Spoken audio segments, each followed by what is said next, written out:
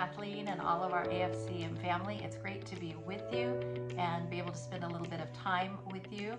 I'm Sandy Wallace. My husband Don and I pastor Redlands Christian Center in Redlands, California, and we've been a part of the AFCM family for, goodness, over 20 years now, and it's been such a blessing to us, to all that's been shared by Jim and Kathleen and the other ministers and ministries that have poured into our lives over the years.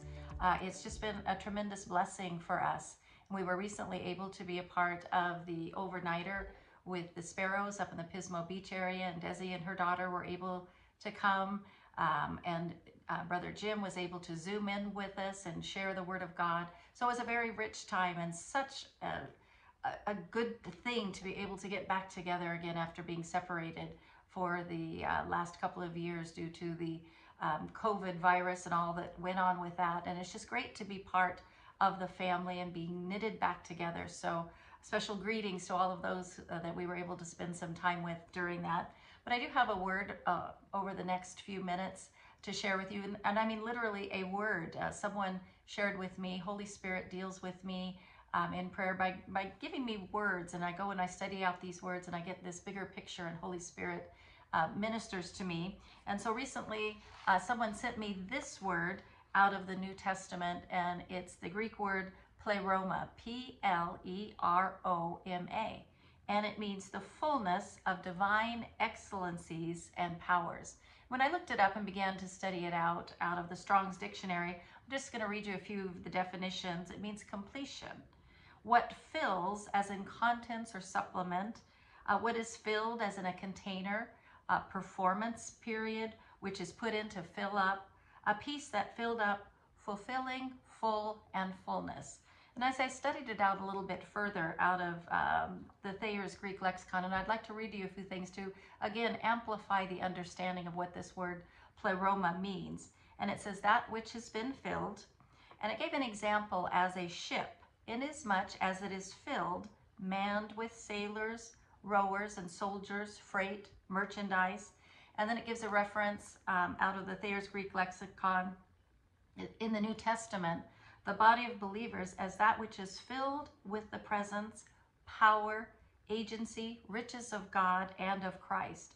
That which fills, or with which a thing is filled. Again, completeness or fullness of time. Fullness, abundance, fulfilling, keeping. And I'm very much interested in studying end times, prophetic words, what's happening as the fullness of the age is coming to pass. And so this really got me interested in studying out this word and why this word was brought to me. And so there was another reference that gave all the times that this word was used in the New Testament. And it says this word is used 17 times in the New Testament, and I began to scroll down through the scripture references, and what really caught my eye in terms of what Holy Spirit was trying to tell me through this word is that it was there were 4 references out of the book of Ephesians. And recently Holy Spirit has had me go back to the Pauline prayers out of Ephesians 1:17 through 23 and Ephesians 3:14 through 21 of daily. One of the first things that I do is go and quote those portions of scriptures and speak those over me, over our church, over our family and loved ones. And so when I saw that reference out of Ephesians, I began to see, okay, Holy Spirit has a reason that this word is being brought to me. And particularly out of Ephesians 1:23, and I'm going to read those to you, Ephesians 1:22 and 23, it talks about where God hath put all things under his feet and gave him to be the head over all things to the church, which is his body, the fullness, the pleroma of him that filleth all in all. And the other scripture, one of the other scripture references of the 17 times this is used in the New Testament is out of Ephesians 3, and I'm going to read 17 through 19. It says that Christ may dwell in your hearts by faith, that we, being rooted and grounded in love, may be able to comprehend with all the saints what is the breadth and length and depth and height, and to know the love of Christ which passes knowledge, that we might be filled with all the fullness of God. And of course, we know we're coming into the fullness of time. We're coming into the end of this dispensation of the 6,000 years that God has given us on his calendar before the church is raptured out and before we go into the seventh day, or the 1,000 years of a millennial reign of Christ. So all of these things we prophetically understand, but that we're at the end of the age and getting ready to do that. And one of the things, of course, we see naturally manifesting is that spirit of Antichrist, that lawless spirit that's coming into filling the earth as the embodiment of the Antichrist is going to come as soon as what? As soon as the church is raptured out, and that we, the church, the body of Christ that's being referred to out of the book of Ephesians, that as God is filling us with his all in all, so is Satan trying to fill the earth with this Antichrist spirit. But God has the church in place, and our role and responsibility out of the book of Thessalonians is to restrain that Antichrist spirit until it's time for that fullness to manifest when the church is raptured out. So this particularly interested me because as I'm pressing into moving into this end time anointing, the great awakening that God is moving in the earth, and the salvation and the harvest of souls that we're believing God for, we're increasing in our anointings. We're increasing in the discernment, and we are again opening up to move in the gifts of the Spirit, which quite frankly, I'm sure you all have realized there hasn't been much manifestations in the church, in the body of Christ. There's been pockets of revival and things going on, but we haven't been moving in the gifts of the Spirit back in the times that we used to. And I believe God is bringing that out. So in this word pleroma, that God is filling. And of course, we are familiar with the scripture that as in the days of Noah, so shall it be when the Son of Man returns again. So I was particularly interested in this definition that this pleroma that is mentioned, it is God filling, just as a ship is being filled with the journey of all the supplies that are needed for that journey. Because once you're on that ship, it's not like you can go to the corner to the 7-Eleven and get what you have need of, and stop at the Walmart or whatever to resupply. No, you plan and you fill what is needed for the journey. And so I began to see this picture of what Holy Spirit is doing in us. It's not about us. It's about us opening ourselves to letting God take out of us, and us putting down those things which weighed us down, and letting Holy Spirit fill us with the fullness of God. And that is a process of us simply yielding to him in a greater measure, not being burdened down with the things of this world, not being burdened down with the politics, with what the craziness that's going on, but looking unto God, the author and the finisher of our faith, and letting him, by Holy Spirit, fill us. It's him who's completing the good work in us that he has already began.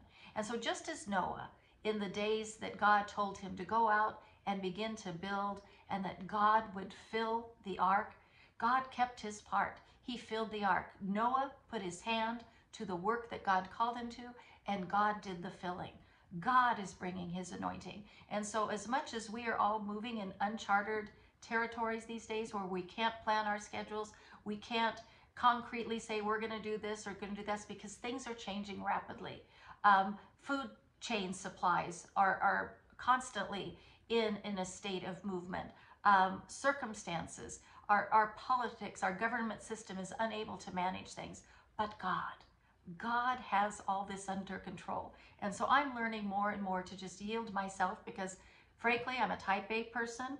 I like control, I like order, I like organization, and all of those things that I've been accustomed to. I'm just saying, God, I lift up my hands to you. I'm going to let you order my days, because after all, aren't the steps of the righteous ordered by God? We need to let him order us. We need to let him fill us. So this word that I want to share with you is just an encouragement to let go and to let God, because God is the one who brings the anointing. We can do nothing in and of ourselves to change the circumstances of what's going on in this world. But by faith, prayer, supplication, intercessions, moving with the word of God, allowing Holy Spirit to fill us in his all and all, and allowing us to just empty ourselves of the weights and concerns of the world, and just say, God, here we are. We are the body of Christ. We do carry the government on our shoulders, but we are yielded to our head, the Lord Jesus Christ. So let him order your steps. Let him fill you today, and trust in him that he is moving and he's bringing his gifts and his callings forth. He's bringing the fullness of the body of Christ as we learn to move, walk in love, bless one another, stay connected to one another through the AFCM family and all of the connections that God has blessed Jim and Kathleen with, bringing us together in this body of Christ, and to allow Holy Spirit to move us into the higher heights. Greater is he that's in us than he that's in the world. So I just trust today that as we're going on this last final journey in these end times, that we're getting our ships out on the water, we're going to go into the deep, and God is filling us with everything that we have need of for this journey. We don't have to worry about any lack, about any empty shelves, about the price of gasoline, and even these situations with the politics, with Roe v. Wade and all that's going on. We trust God and we speak his word, that there is liberty and justice for all in Christ. We are free. Whom the Son sets free is free indeed. And our God provides us and fills us with everything that we have need of. So I just want to speak blessing over you and just encourage you as you go forth in Christ in your ministry, as the anointing of God increases in you. And together we release all the gifts that God has called us to. So I love you. Thank you, AFCM, for all that you've done and all that you're doing in the earth. And I'm just so thankful to be a part of this wonderful work and move of God through AFCM Ministries. Love you all. Blessing.